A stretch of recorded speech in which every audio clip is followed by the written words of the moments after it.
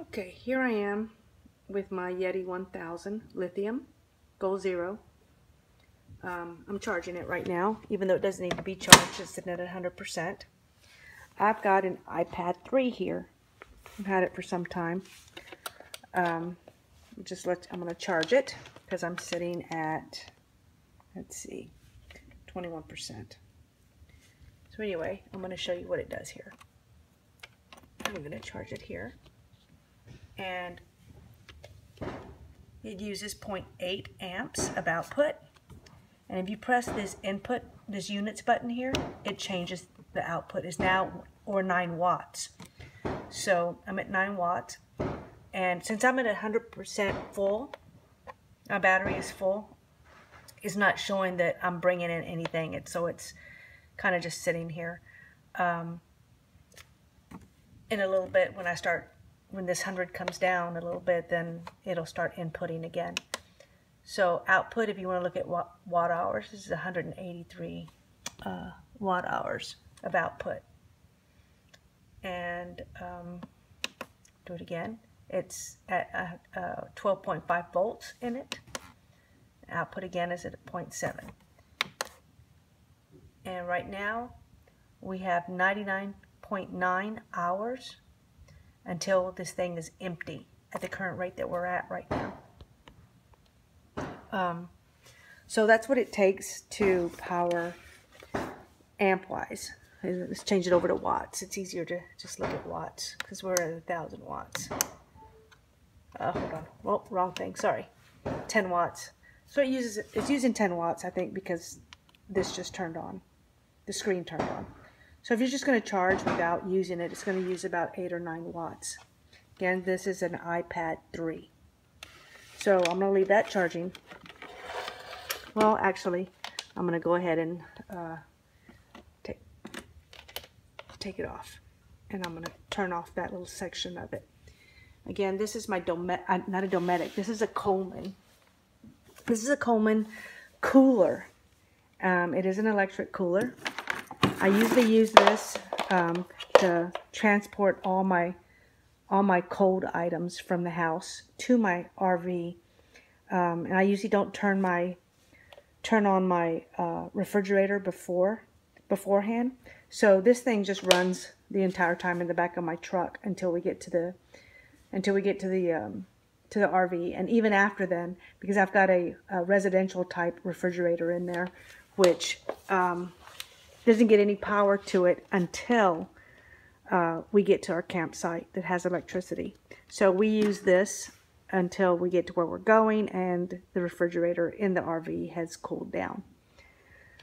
So I used to run this on my Yeti 400 non-lithium, and it used to pull out 60 watts.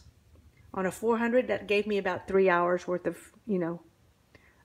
cooling time before I started going beyond the 50% barrier of the 400 watts. So, if you go beyond the 200 watts of power, then you kind of start ruining your battery at that point. So I tried not to get it below half of its battery life. And that's why I bought the 1000 lithium, because you can run this down all the way to 0 and it won't hurt your battery. And this was, of course, double the cost of that one, but I do get 100 amp hours of runtime with this versus 35 amp hours divided by 2, about 17.5 amp hours really is what I was getting out of the other one. So this is really the cost-effective way to go. And plus, it's just $1,000, and it's only available at Costco. It's not even on Goal Zero's website. So that being said, with this Coleman refrigerator or electric, whatever, cooler, however you want to call it, it comes with a 12 volts adapter. So if you put this into your 12 volts, and you have to turn this on in order to start your inverter, this thing takes about 50 watts of power. It'll come down a little bit. It hovers at between 50 and 51 when it's all up and going. So, and I don't know if you can hear this thing running, but anyway, here's the little motor where it's at right now. that's that part of it. Now, like I said, this will come down to about 50 or 51. But to show you that when you have two items that can go either, you know, you either use the AC or it has the option to go 12 volt. You want to try both to see which is better, because they are sometimes considerably different. So here is my adapter for this. I'm going to pull this out of here, turn this off.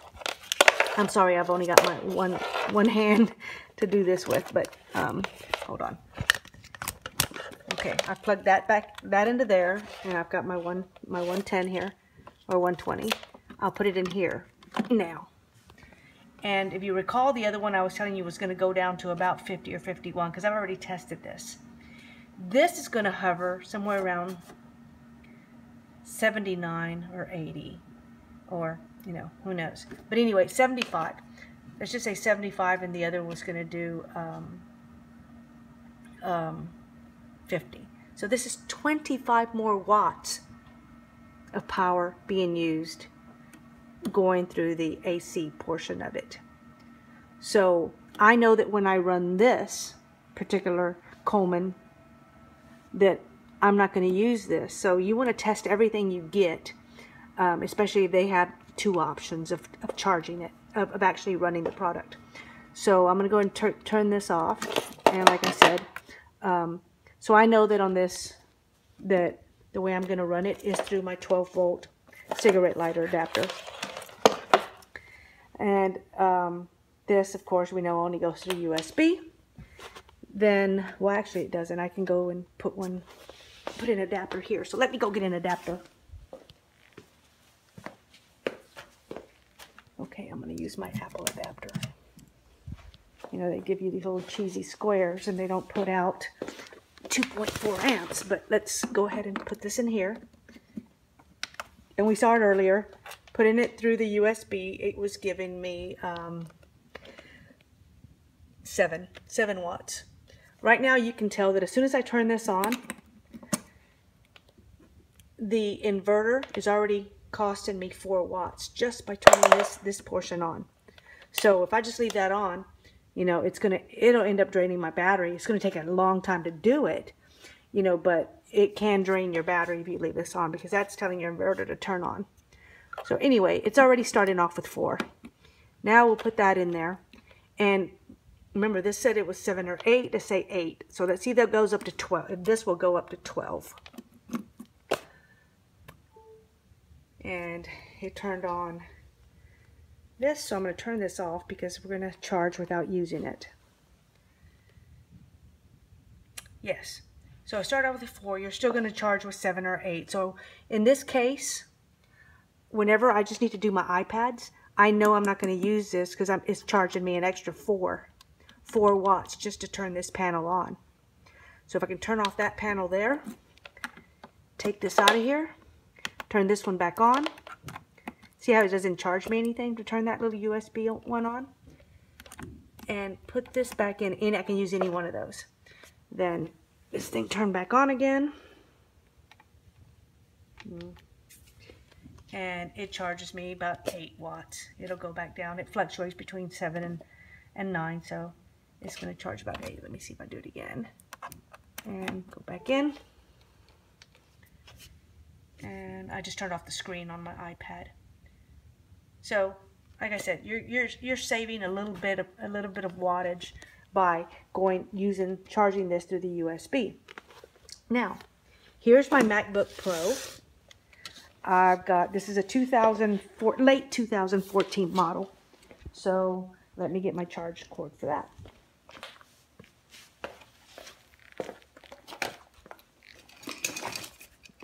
Yeah, I've got a lot of mess. Lots of electronics. It's my son over there. He continuously is on that, on his little iPhone 5. And we use Anchor products. I found that these are very economical, and they'll charge his iPhone 5 like 7 times, and this is, I think, a 16,000. It holds 16,000 watts, or whatever you want to call it. Not watts, but whatever, milliamps.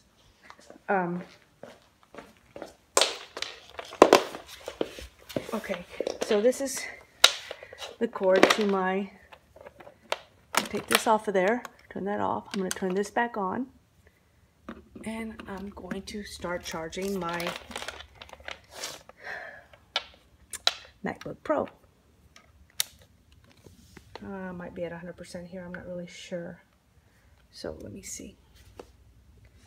Yeah, I'm at 72% here, and it is charging. And this thing is saying that it's using about, well, let's see, it's still climbing. So 57, 56. Let's say 57 watts. It's using 57 to, okay, well, we're at 60. Okay, and that's with the screen glowing. So, because if I was going to be using it, it's going to be using about 58 watts or whatever. So let me turn this off. My screen just turned off. That's what happened there. So I closed my MacBook Pro, and while I'm not using it, if I just want to charge it, we're looking at 54 watts. It's what it's using, about 52 to 54 watts. And the way this works is it tells you if you're going to run this that long, you have about 19 hours, almost 20 hours to run this. Although we know that it's not going to take 19 hours to charge my MacBook Pro, maybe a couple of hours. So anyhow, this is the only way you can charge this. It's not going to let us charge it through USB. Now it may let us charge it through a 12 volt, but I don't have that connection. Maybe I'll get that connection and see what it does, whether or not it's less than 50 watts. Again, I'm going to open this up, and as soon as I open it up and I got power to my screen, this jumped up by about 10 watts. So I'm going to say that if I were to run my my computer while I'm charging, it's going to be about 60. Let's see, where are we at? It'll be about 62 watts. It's going to cost me 10 watts more in order to use my computer while I'm charging. So anyway, the other thing this thing will let you do is, I'm not inputting anything right now, but it's going to tell me my output is about 188 watt hours. And then it's got 12.4 volts. My output is 4.6 amps. Now what I'm going to do is, see right now it hasn't charged, it's not inputting anything because I'm still at 100%. If you press that, my battery's at 100%. So it can't bring in any electricity to charge this because I'm at 100% still. When I'm no longer at 100%, then my input will turn back on. So right now it's a lot of wasted energy. If I had solar panels, then it'd just be wasted energy because we have nowhere else to store it when this is full. So if you're going to add solar panels, just kind of know what you're going to be using because you don't want to overbuy. Purchase more solar panels than are necessary unless you're just trying to charge really fast. If you're going to have surge time, like during the day, then you may want to put in a whole lot of watts if you pull in a lot out. Anyhow, another thing that I can show you is my iPhone. Let's see. You have your iPhone? Go Wayne.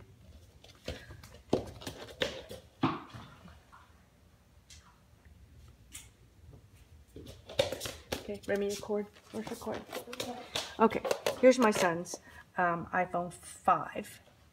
And I've already checked my iPhone 6 Plus. This is what I've got. And it uses 8 watts. I'm going to change this back to watts because I like using watts. I'm going to go ahead and turn this off. Pull that off of there. And I'm going to now put an iPhone on here. This is not the big one with the big... Oh, I'm sorry. I've only got...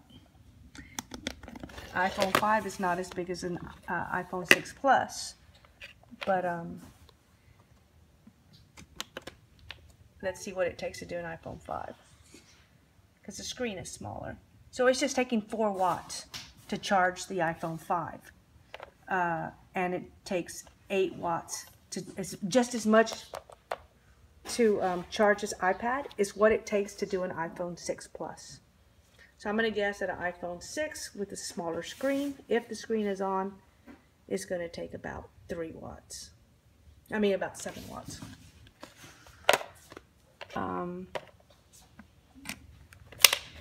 Anyhow, that's all I've got for right now. So I'll have more things to test. I'm looking at getting a Dometic 65 or a 95 that I'd like to test on here, and because those have the freezer capability. I'm also looking to check on different fans to run on this Lithium and see which one has the better, because I'm kind of buying and taking stuff back. It's a bad thing, but I guess it's, you know, you got to do what you got to do to make sure that we get the right things, so that we're not pulling so much wattage, and we can keep our batteries running longer, especially during the times that we don't have solar input. What I'm going to try to do, because I've never done this before, is trying to figure out what how many solar panels I can add to this unit without frying it or whatever.